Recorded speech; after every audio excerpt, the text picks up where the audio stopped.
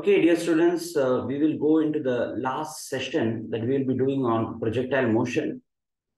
And this part, which will be the part 4 of this projectile motion series, will be placed on projectile on an inclined plane.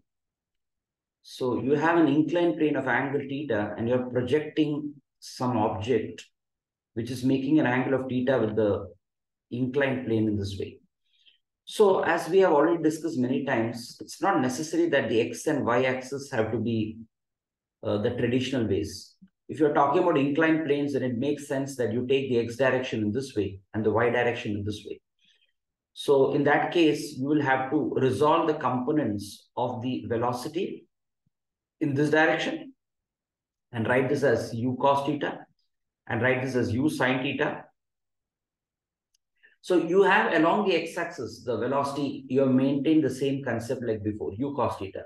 And along the y-axis, you're writing here as u sin theta.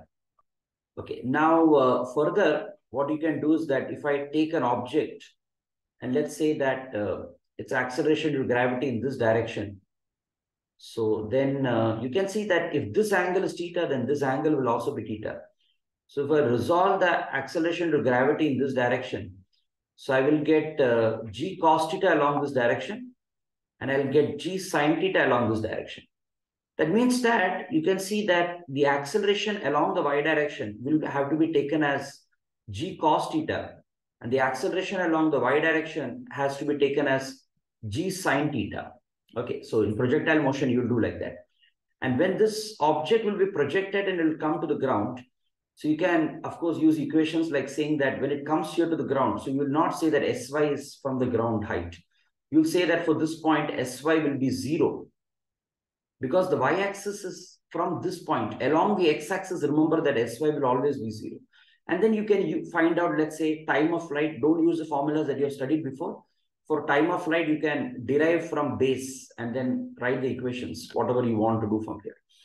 Similarly, in coming up in projectile motion, you could also be moving in projectile motion. It's possible, and then you may project a body, from somewhere here.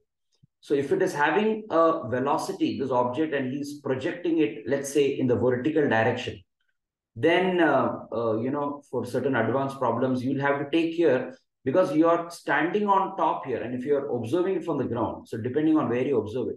If you are a ground observer, then you are certainly going to see a horizontal component of the velocity. That is u. And in addition to it, this ux will be the velocity of the car. And the velocity in the y direction will be how it is projected from here, uy.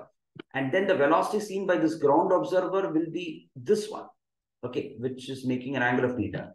But if you solve the problem from the frame of reference of the car, then the car person will say that, I have only the vertical component of velocity. I don't have any horizontal component because he will find himself at rest with respect to the car, and therefore he's not going to see any horizontal component. So you can also solve some problems from these type of moving frames of reference for projectile motion. Okay. So I hope this concept is clear. Thank you so much for watching.